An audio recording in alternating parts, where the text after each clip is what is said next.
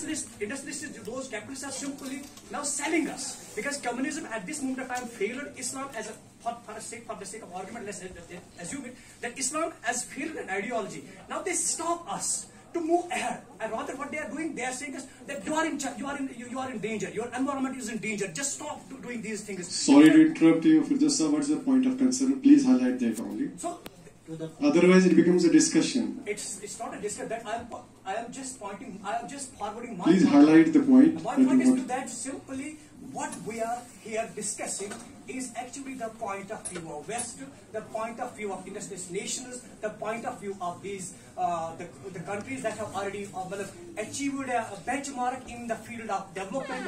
Now they are stopping us from doing the same. They are telling us you are in danger, you are insecure.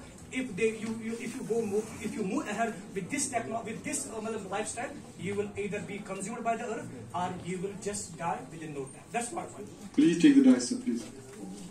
So everybody can. Okay.